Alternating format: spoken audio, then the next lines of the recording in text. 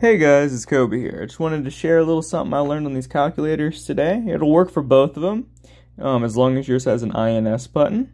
The layout might be a little different or how you engage that button, but it's basically the same for most calculators.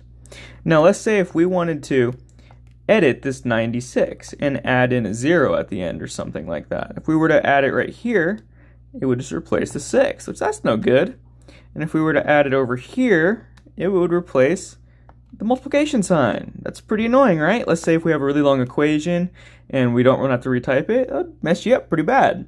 Now, I'm going to do it over on this one just because I like this calculator a little bit more. Now, if we were to just highlight that, the multiplication sign right after the number, and then press INS, then we could add in a 0 we want. And there we go. We could add as many as we want and edit the equation. Right in the middle of a very large equation, this can become really helpful.